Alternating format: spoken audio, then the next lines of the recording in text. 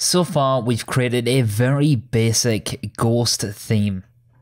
It allows us to navigate throughout the system.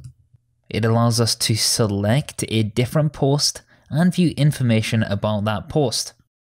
I want to start making things a little different, and we'll start off by adding Bulma. This is a CSS framework that gives us access to a lot of powerful features.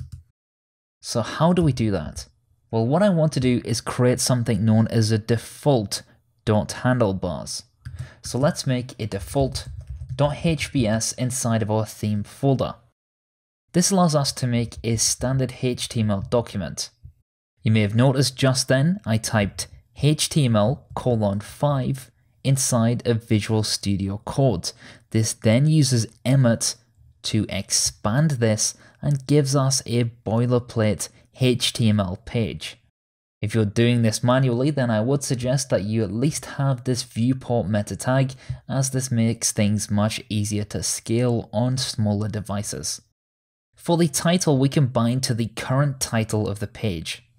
Whereas in static documents, we may have something like Paul Halliday's blog. We can change that to whatever the ghost meta title is by binding to meta_title. As we also saw, when we created our ghost theme and we activated it, we needed something called ghost head. So let's also add ghost head inside of our interpolation binding here to our header.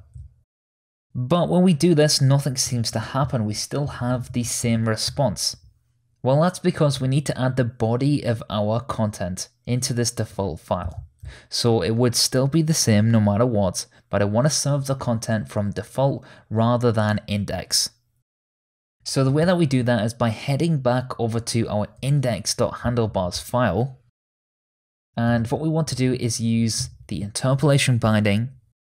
We want to use an exclamation mark and then a less than sign. And we want to call this default. What this does is it pipes the entire file over to the default file. So everything in here then becomes accessible inside of default. Because you'll notice if we refresh our page at this point in time, because we've used this default.handlebars, everything is now blank. So the way that we actually access this is by now using 3 squiggly braces saying body. And when we refresh the page, we get everything back. And that's because the entire content of our index.handlebars is now piped to default, and we can access this inside of our page. So why is this worth doing?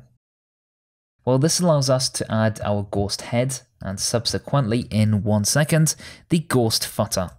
So let's also add that at the very bottom. Let's add ghost_foot.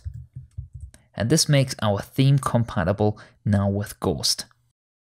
When we also come to breaking out our files to different components, for example, later on, we'll have a header component. We'll have a footer component,